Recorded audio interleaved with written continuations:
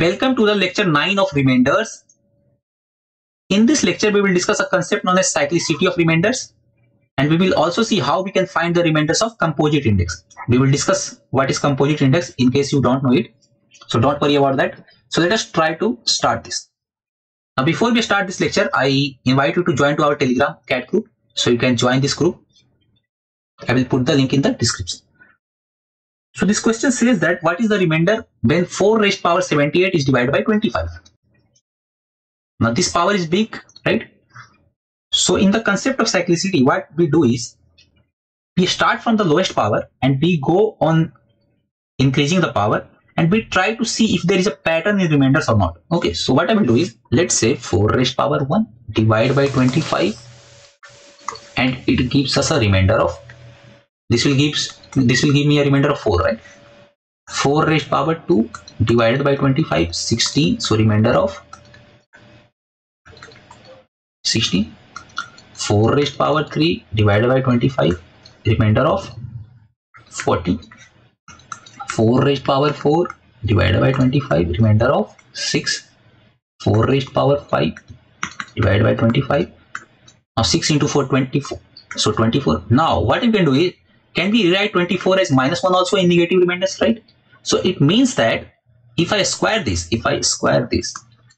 so I'll get 4 raised to power 10 divided by 25 minus 1 square, so this will give me 1. So can I say that after a cycle of 10,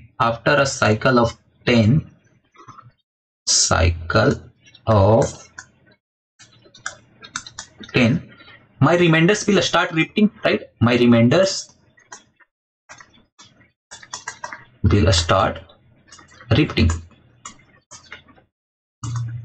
right? They will start repeating themselves. So can we say that there is a cycle length of 10?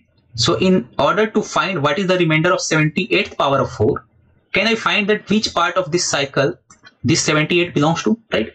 So what I will do is 78 by the cycle length, if I divide this, then I will get a remainder of 8, right? So it means that this is equivalent to 4 raised to power 8 by 25. So if I find what is the remainder of 4 raised to power 8, I will get my answer. So what will be the remainder of 4 raised to power 8? Now what I can do is, can I rewrite 4 raised to power 8 as 4 raised to power square by 25? So 4 raised to power 4 gives me a remainder of 6. So 6 square by 25, that will give me a 36 by 25, remainder of 11. So finally our answer is 11, right? Now you can find this 4 raised to power 8 in many ways. You can take 4 raised to power 2 and 4 raised to power 6. Okay, 4 raised to power 6 is not there. What you can do is, you can take 4 raised to power 3 and 4 raised to power 5, right? So you can get 14 and minus 1, minus 14. But since this is negative remainder, so 25 minus 14, 11. So again you will get your answer is 11, right? So you can solve it in many ways. The only thing is that you have to find the you can find the part of cycle which your power belongs to, and then you can manipulate them, right? So I hope this is clear to you. Okay, now let's move on to the next question. Okay, this question, 487 raised to power 199 by 5. Okay, so first I will divide this one. So 487 by 5, remainder would be 2, right? So 2 raised to power 199 by 5, remainder. Now again same thing you can do, 2 raised to power 1 divided by 5, remainder is 1. 2 raised to power 2 divided by 5, remainder is -1. Now if I square this, so I will get 2 raised to power 4 divided by 5, remainder as -1 square, that will be 1, right? It means that cycle length is of 4, right? Cycle length is of 4. Cycle length is equal to 4. Fine. So 199 belongs to which part of this cycle? So 199 divided by cycle length. So 4, remainder would be 4 into 4, 16, 39, 4, 9, 36. Okay, so 3. It means that this is equivalent to 2 raised to power 3 by 5, remainder. So 8 by 5, what would be the remainder? Obviously 3, right? So it means that the correct answer is 3. So I hope this is clear to you. Okay, now let's move on to the composite index. So what is composite index? So composite index is, let's say I have a base B and I raise this to power P and I again raise this to power P. So this type, right? For example, this one, 32 raised to power 32 raised to power 32. So power of power, that generally means composite index, right? So how to solve this question? So very first thing that I will do is I will take first this one. So 32 by 7, the remainder would be 7 into 4, 28, 4, right? So 4 raised power 32 raised power 32 by 7. Fine. Now, how can we apply cyclicity concept here? So what I will do is I will convert this to a single power. So can I say, you can assume this as any power. So let's say P, okay. So let's say this is 4 raised power P. P for power, okay, 4 raised power P by 7. Now, I will try to find a pattern here. So 4 raised power 1 divided by 7 gives me a remainder of 4. 4 raised power 2 divided by 7 gives me a remainder of 16 by 7, that will 2.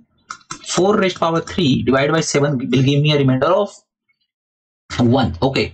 So after a cycle of 3, this cycle is of only 3 length, right? Cycle of 3.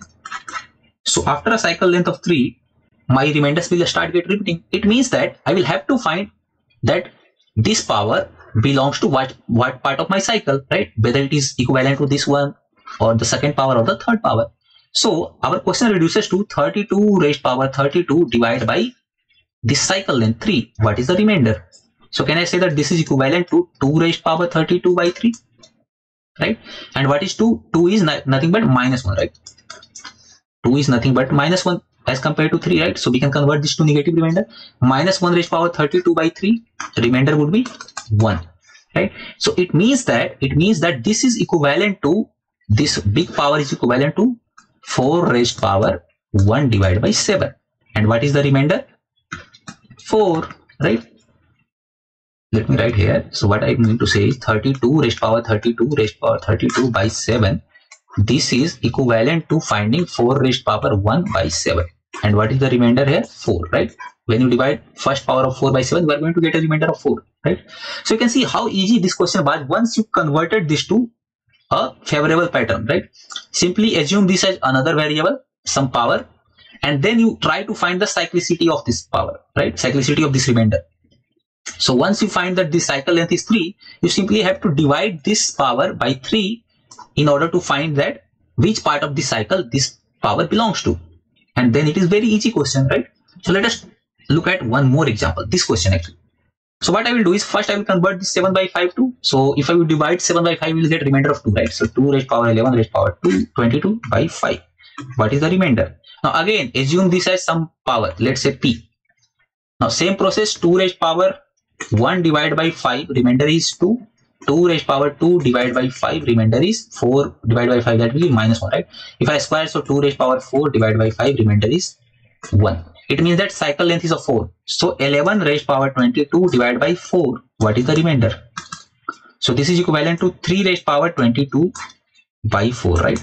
And this 3 is nothing but minus 1, so minus 1 raised power 22 by 4. What is the remainder? So minus 1 raised power even power, so this will give me 1. So 1 divided by 4, remainder will be 1. So it means that this is equivalent to this particular part is equivalent to this part, right? This 2 raised power 1 part.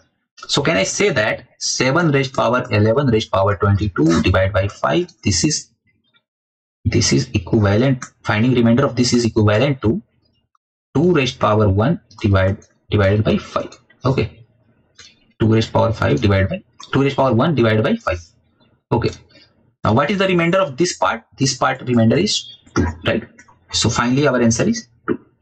So I hope you can see how easy this question is once you try to convert this to a favorable pattern of cyclicity. Once you find this cyclicity pattern, you can easily find all the questions, or you can easily solve all such questions, right?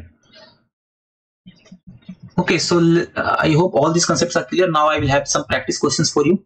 You can try on your own these questions. So the question is 2027 raised to power 33 raised to power 11 divided by 5. What is the remainder?